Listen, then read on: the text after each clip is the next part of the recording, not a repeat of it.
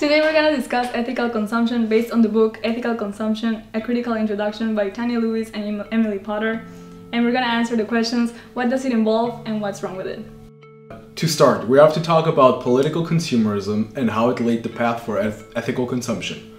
While the mainstream of ethical consumption is a reasonably recent phenomenon, it can clearly be linked to a range of longer-term struggles around consumer politics. One sure commonality that marks the various practices and concerns framed within the ethical consumer term is the growing politicization of life and lifestyle practices.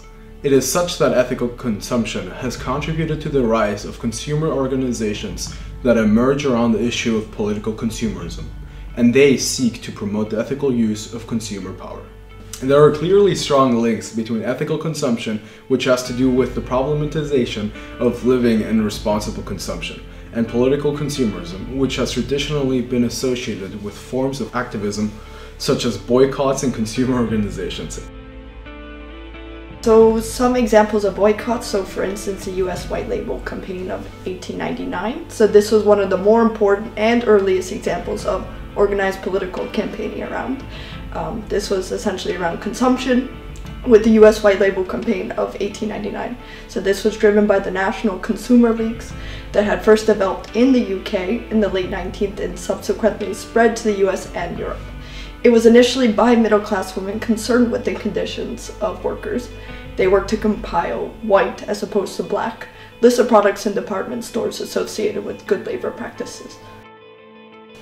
Next up we have Nestle, one of the more recent boycotts and the first case of global brands based activism was the targeting of Nestle by various consumer, church and also action groups in response to their marketing of infant formula in Africa and Asia, which they pursued despite medical research which pointed to its associations and with higher infant mortality when compared with breast milk. Nestle also signaled the shift towards a different kind of political activism around consumerism, and therefore was targeted because it was a highly visible corporation with a very strong brand presence.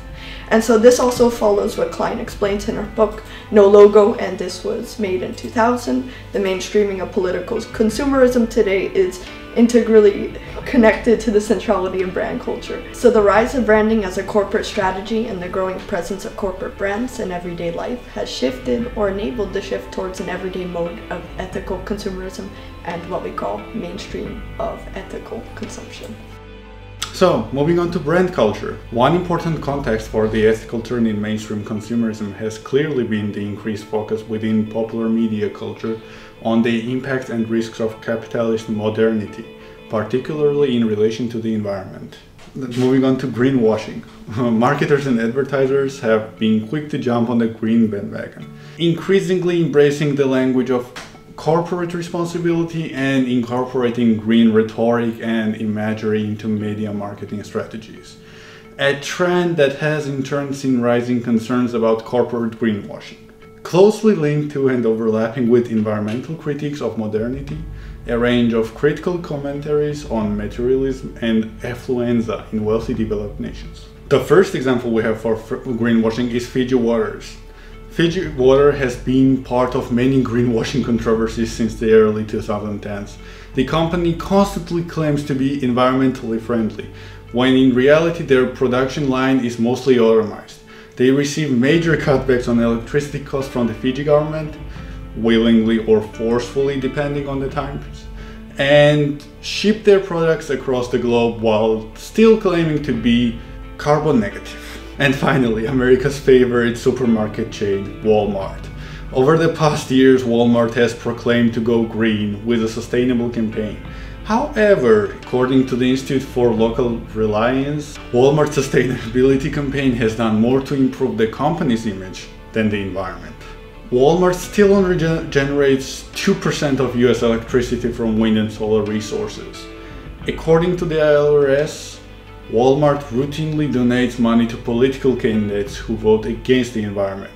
The retail giant responded to these accusations by stating that it is serious about its commitment to reduce 20 million tons of greenhouse gas emissions by 2015. As we have noted, it is hard to draw a clear definition and line around the phenomenon of ethical consumption within contemporary culture. Now the work on ethical consumption is starting to emerge from a range of disciplines, from the field of consumption studies, which explains the growing symbolic role of consumption and of a broader stylized lifestyle culture through which one experiences and performs identity, all the way to geography. In the field of geography, the global culture and political contexts to which alternative and political consumers practices inevitably speak clearly point to the relevance of forms of analysis that emphasize questions of space and place. These analyses frame such questions in terms of a range of interconnected concerns around the politics of post- and neocolonialism and global economics, as well as the non-representational and more than human politics. Geographers have brought a range of different critical lenses to questions of ethical consumption, but one of their primary contributions has been to map what has been called the commodity chain. That is, to expose the connections between production processes and consumption practices and the various activities, relations and politics in between. In the context of globalized commodity production, the growing length of commodity chains and the increasing disconnection between consumers and producers, geographic approaches are becoming crucial to understanding the complex relations underpinning consumption today. So next up and finally we have political theory, and this is the understanding of everyday consumption practices as a space of politics and citizenship brings us to debates concerning civic culture and political citizenship. As we have already noted, one important context for the mainstreaming of political and ethical forms of consumerism is the emergence of diverse forms of citizenship under neoliberalism. These include consumer-oriented modes of citizenship, and this was quoted by Miller in 2007, and also ecological or sustainable forms of citizenship. The refiguring of consumption as a site of ethical and political engagement has been regarded suspiciously by some of the classic characteristics of advanced liberal governance, in which civic responsibility is reframed in terms of individual choice, self-realization, and the stakeholder society. And this is at the expense of state care and conventional understandings of civic participation and citizenship. In the past 2 decades, the green consumer has become an increasingly popular concept, with government initiatives over the past decade targeting consumers as informed, calculative agents through domestically based campaigns such as reduce, reuse, and recycle, thereby privileging the home as a site of political, cultural change. So where does this leave the role of the individual in relation to the ethical consumption? Can we say that ethical consumption is an individualistic form of politics, a mean through which neoliberal governments encourage consumers to become responsibilized? Or is it a zone of democratic potential, engaging people and places in ways that conventional politics cannot reach? Some researchers argue that the individual is burdened with an overwhelming rather than partial responsibility for charge, which is what scholars call responsibilization. In these terms, ethical consumption is a system of a profoundly individualistic society in which individuals are being presented with both the opportunity of and responsibility for tackling a number of deep-rooted social problems, like poverty, exploitation, mass industrialization, pollution, through their purchasing decisions in a world in which we are encouraged to shop for change. So without a doubt, ethical consumption is an increasingly popular way of making a political statement and/or constituting a sense of the moral self. But we should ask, what's wrong with ethical consumption? So we can foreground its problems, its failures, and its inabilities to live up to the promise of its name. So, now we're gonna tell you about the wrong side of ethical consumption. A recurrent theme within both popular and scholarly discussions of ethical consumption is its bourgeois connotations, with journalist George Monbiot warning in a 2007 article that ethical shopping is in danger of becoming another signifier of social status. This raises the question, is ethical consumption mainly used as a high-end status pursuit for the money-eyed classes, a panacea for middle-class guild?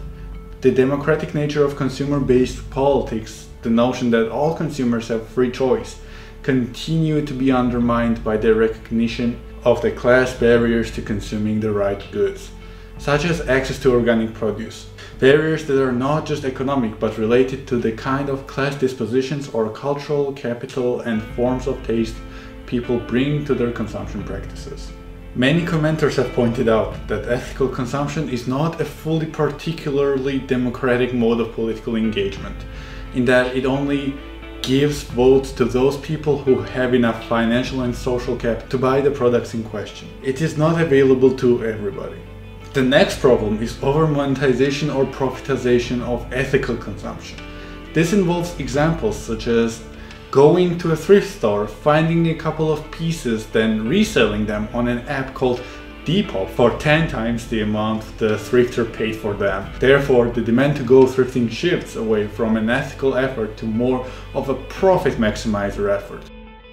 The next question is ethical consumption always sustainable consumption? Furthermore, we can see a contradiction with the overconsumption of ethical products. Buying 10 expensive organic t-shirts from American Apparel is, for instance, an opposite lifestyle practice to deciding to radically downshift your consumption and not buying any new clothes at all, which is more ethical and sustainable. In today's world, we can see different examples of the wrong side of ethical consumption. For instance, we have Black Friday, which is a normalized form of overconsumption that happens every year in around November, which encourages people to overconsume and buy products for a lesser price. We can even see that Black Friday has extended into different days, such as Cyber Monday, and also a whole week rather than just a Friday. Next, we have Zara and H&M as an example of fast fashion. These brands encourage people to overconsume just because the products are cheaper and rather than in different stores that have better practices or are more sustainable. These stores also release new clothes every 2 weeks, which encourages people to keep track of these new styles, new trends, and therefore also encouraging overconsumption. Next up, we have TikTok trends, and this could be seen in like influencers and trends toward ethical consumption and also vice versa.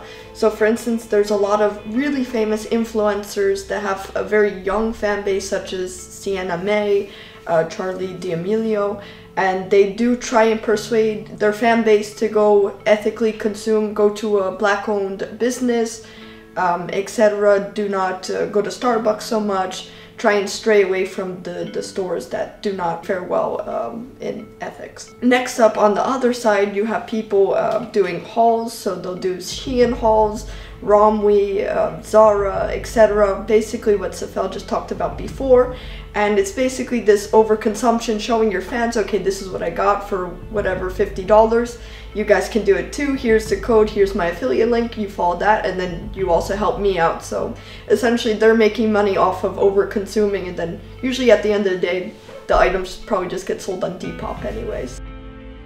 So, rise of Amazon and EU antitrust laws against Amazon. So, the introduction of Amazon into our daily lives has been a sort of polarizing subject. On one hand, you can literally open up your phone, scroll through a few pages, and pick up basically any item that is available in today's market and have it shipped to you in 2-3 days. Amazon's core ideology rests upon the idea of consumption.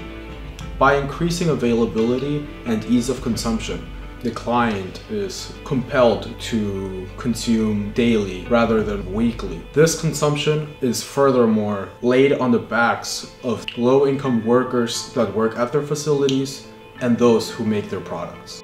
On the other hand, we have also seen different solutions that have come up with this overconsumption over the years. We have seen that there are different organizations that are trying to mark the companies that are ethical or sustainable. So we have seen the rise of the Fair Trade Organization, which labels companies or products as fair trade, which means that they pay their workers fairly and also have ethical practices in their whole system. We have seen different certifications, also with the Rainforest Alliance that labels chocolate as fair trade as well.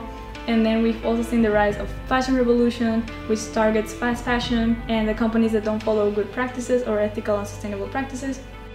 So, to sum up, different forms of ethical consumption can either promote inequalities of wealth or also contribute to a level of change towards forms of equality, whether environmental, mental, or social. Since the quality of life has improved over the years since the Industrial Revolution, our consumption has increased and capitalism has thrived.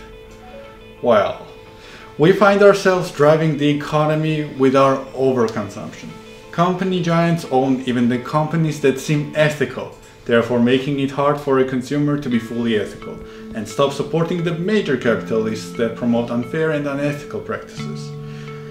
An inherent problem to the ethical consumption will always be the producers that inevitably encourage consumption and make it more convenient and attractive. At least if we have the power to vote for ethical practices with our product choices, we should do so.